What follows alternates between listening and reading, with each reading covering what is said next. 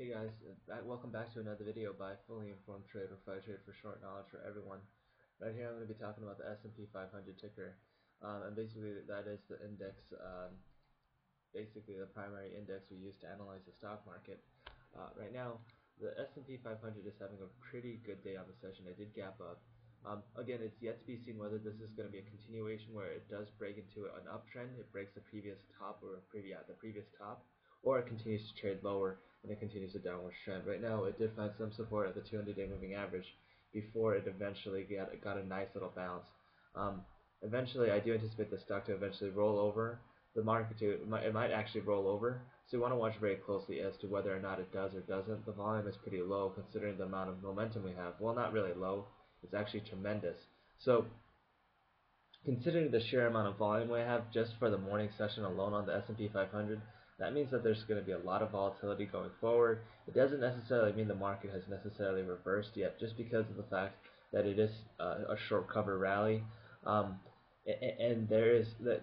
And to me personally, the way I see a short cover rally is that this isn't an indication that the market has necessarily reversed the trend until it breaks above that 1,332 area, and so as long as the dollar index continues to fall. Now there is some news coming out of Europe that is indicating that perhaps, and just perhaps, the fact that maybe um, the markets might stabilize because of a certain bailout package, or perhaps the Federal Reserve Bank, the U.S. Federal Reserve Bank, is going to go ahead and unleash another round of quantitative easing.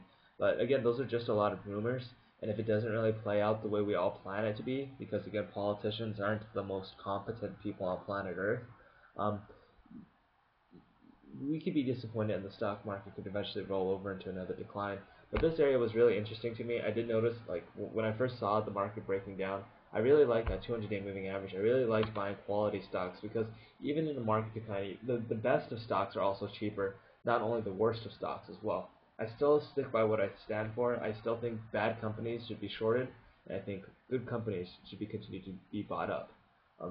But yeah, this is my standard strategy in a bear market, and even in a bull market, you can still find short opportunities. You just have to be a little more selective. But again, that does it for me for today, guys. I still think the S&P 500 has not necessarily reversed the trend into an uptrend until it breaks above 1,332. It is a good idea to play it a little safe when trading these markets, and nothing is for certain, or at least not yet. Just keep buying those quality stocks and ignore trying to be in those more speculative names. Take care.